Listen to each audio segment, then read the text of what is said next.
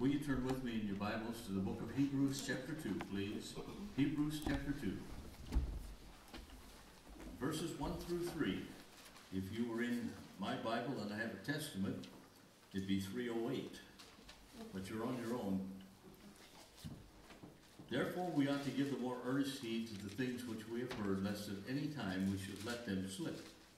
For if the word spoken by angels was steadfast, and every transgression and disobedience receive a just recompense of reward, how shall we escape if we neglect so great salvation, which at the first began to be spoken by the Lord, and was confirmed unto us by them that heard him? The greatest danger facing us today in America and the Church of Jesus Christ, not the situation with the terrorists, not the loss of Social Security, though that sends chills up and down our back sometimes, up and down our spine. The greatest danger is the Church of Jesus Christ drifting and Christians drifting in their faith. And there are too many of us, I'm afraid, who are doing just that. We're just drifting along with the current, and we're forgetting, because Hebrews 1 tells us that Jesus Christ is God.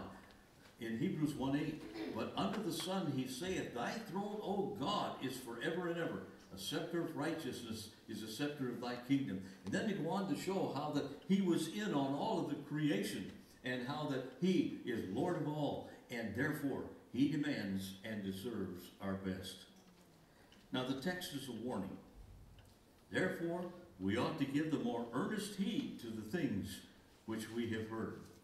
One translation puts it this way: it's crucial we keep a firm grip on what we've heard so that we don't drift off. Did you get that? We've heard so many times the preaching of the Word and the teaching of the Word of God. We've read the Word of God. And we grew up, many of us grew up cutting our teeth on the Word of God. But it's crucial that we keep a firm grip on what we've heard so we don't just drift off. Now the warning is to all of us. The Apostle Paul, under the inspiration of the Holy Spirit, in 1 Corinthians chapter 10 and verse 12, he said, let him that thinketh he standeth take heed lest he fall. Many have drifted and many have fallen. Preachers have fallen and drifted away from the faith. Deacons have fallen and drifted away from the faith. I was holding meetings out in western Iowa one time, and I was going to that Sunday through Wednesday evening in a Baptist church, and I was scheduled to leave the next morning. I was being entertained in the home of the head deacon of that church. It was a pretty good-sized church. The last day, at noon, I had lunch with the preacher, and he was crying on my shoulder about some of the things at the church, and he said, my head deacon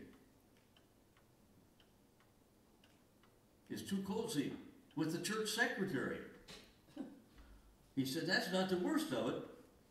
The church secretary's husband is the chief of the local police. Well, when I went back to the house, I told my hostess that I was going to pack up. I thought I would leave right after the meeting. I didn't want to be there when the bullets were flying. But churches drift off too. Bud and I know of a church within driving distances, 15 minutes of here. We both grew up in that church. The gospel was preached. The Bible was open. And now it's almost nothing more than a social order. Why do we drift? Hasn't God blessed us? Hasn't he given us many wonderful, wonderful things? Well, there is a song that we just sang. Prone to wander, Lord, I feel it. Prone to leave the God I love. And Paul said in the book of Galatians chapter 5 and verse 17, the flesh lusts against the spirit, and the spirit against the flesh, so that these are the contrary one to another. In other words, doing the natural thing, doing just what comes naturally, like the old song used to say. We just drift off, in complacency, getting too busy, neglect spiritual things because there are so many demands now. But we're saved and on our way to heaven, and we ought to be thanking God every day. And every day that we can get up and put clothes on and go out. We ought to thank God for the strength. We are new creations in Christ Jesus. What more could we say but thank you, Lord. Thank you, Lord. God has given us a new heart. And basically, we are spiritual beings. We have a body. The problem is the old nature is still there, pulling us down and pulling us back. But God lives within us. Our body is the temple of the Holy Spirit. The spiritual life should be first and foremost in our lives. This should be the priority, following God every day. But we drift along, satisfied that we're saved and our name is written in the Lamb's Book of Life, and we have a title deed to a mansion on high. Hallelujah, we're on our way to heaven, and we forget the rest. But the text warns against a wasted life. He said, therefore, we ought to give the more earnest heed to those things. Literally, the Hebrew is saying in that word ought, must. Therefore, we must give the more earnest heed to those things that we have heard and been taught, unless we drift. Now, Jesus has saved us from hell, and he saved us from the cesspool of this world. Psalm 40 is a beautiful psalm, and verse 2 says he has lifted us up out of a horrible pit. Aren't you glad that Jesus saved you?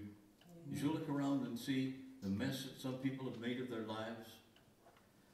Your age, getting into either drink or drugs, and they've just wasted their lives or wasted it completely on self and selfish things. And yet God has kept you. And we ought to thank God. And we should do more than give him just the dregs of our life, or the tag end of our life, or 1 hour a week, and so on. He said, give them more earnest heed, or give careful attention to the things we've heard. You see, we have an enemy. That enemy is called Satan.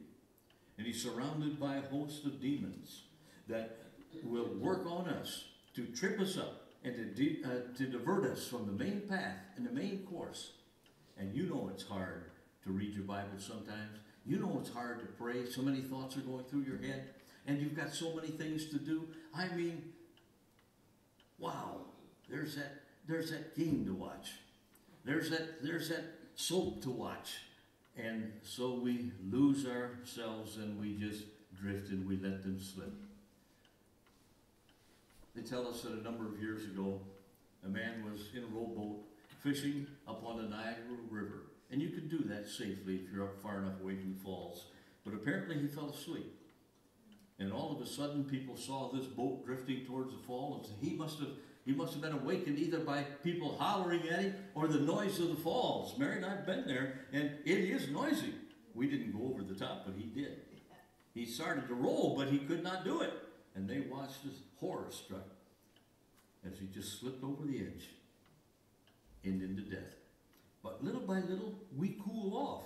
John wrote in the book of Hebrews, the book of Revelation, the 2nd chapter, the 4th verse, to the church of Ephesus, the highest, the pinnacle of the churches, the early church. He said, you've left your first love.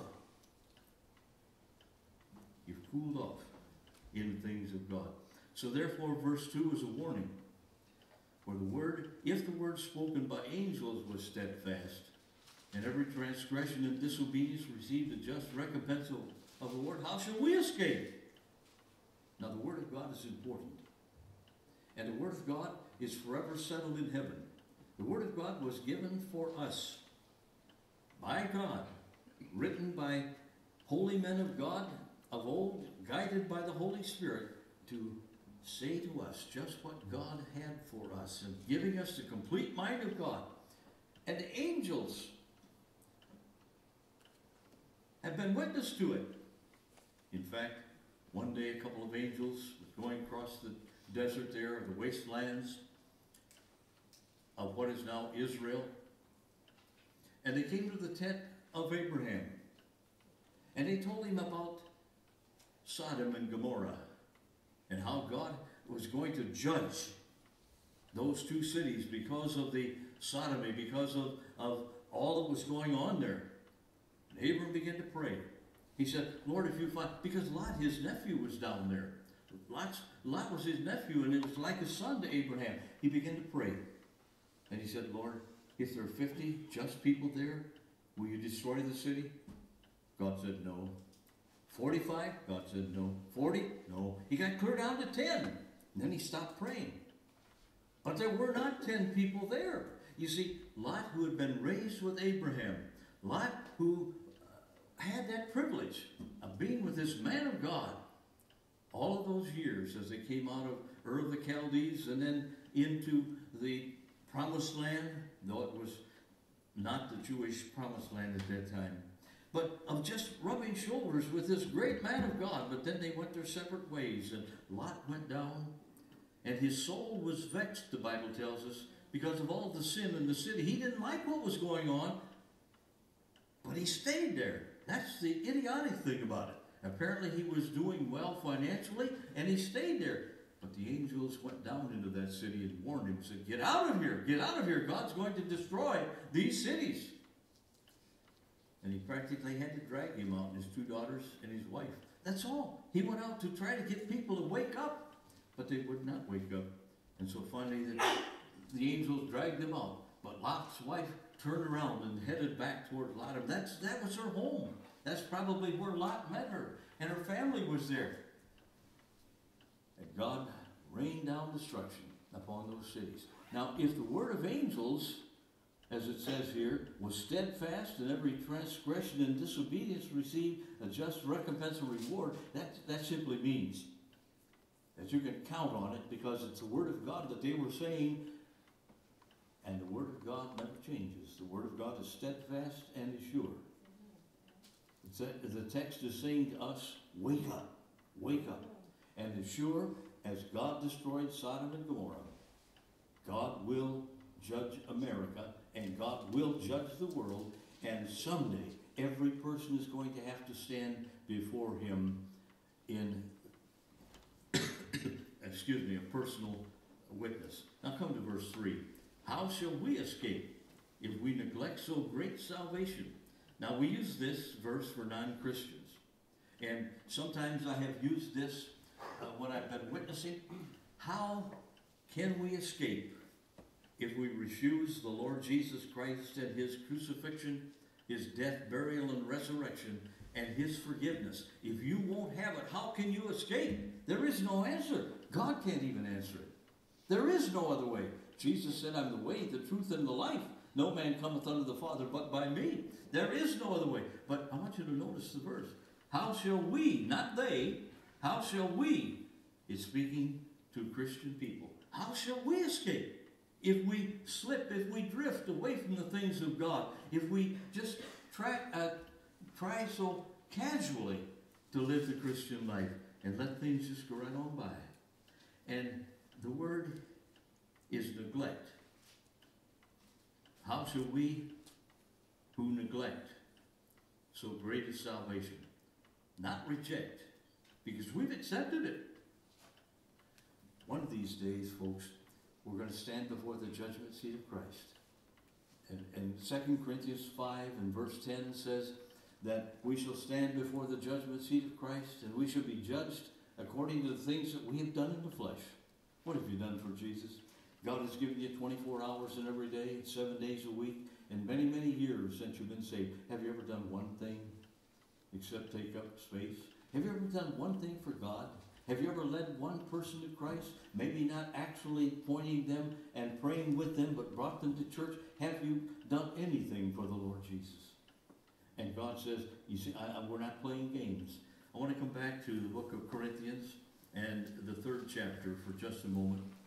And I want to read, beginning in verse 11, 1 Corinthians chapter 3. Further foundation can no man lay than that is laid, which is Jesus Christ. Now if any man build upon this foundation, gold, silver, precious stones, or wood, hay, and stubble, every man's work shall be made manifest. All right, we have been given opportunities. We've been, each one of us, given at least one gift or talent that we can invest for the Lord, whatever it might be with you. You may be sending out cards. It could be just calling on the telephone to encourage someone. It could be making a call with a cake or with a supper, whatever the case may be. We have been given the advantage of having a gift of something that we can invest for the Lord Jesus. Not everybody is a Sunday school teacher. Not everybody can play the trombone. Not everybody can play the piano and organ. But we can all do something. And whatever God has given us to do, we are to do. And we're to build upon the foundation of the Lord Jesus Christ. And it says we can build with gold, silver, precious stones, things that are eternal. Little doggies and little kitties are beautiful. A lot of people are in love with them. And that's all right. But remember, it's people. It's people that are the important thing. I'll pay for this. But some of you kitty people, you know what I'm talking about too. And people, this is where it is. Souls are eternal. You see? Or wood, hay, and stubble. We just do our own thing. Invest in our own thing. Spend time on our own thing. Entertain to keep ourselves happy.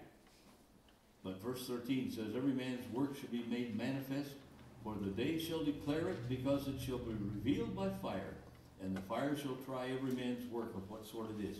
There at the judgment seat of Christ, it may be in just a flash of a moment, from the time we were saved until the time we go home. Our life will be judged, and it will be put to the fire of God's judgment. Whether it's an actual fire or not, it doesn't make any difference. It's the judgment of God. And only those things that are eternal that we have done will last. Our score at golf won't matter one iota at that time. And so many other things won't matter at that time either. But it says, if any man's work should be burned, he shall suffer loss, but he himself shall be saved by fire. Don't you think there'll be many tears shed at the judgment seat of Christ? Wasted years, wasted opportunities, wasted time. You say, I can't do a whole lot.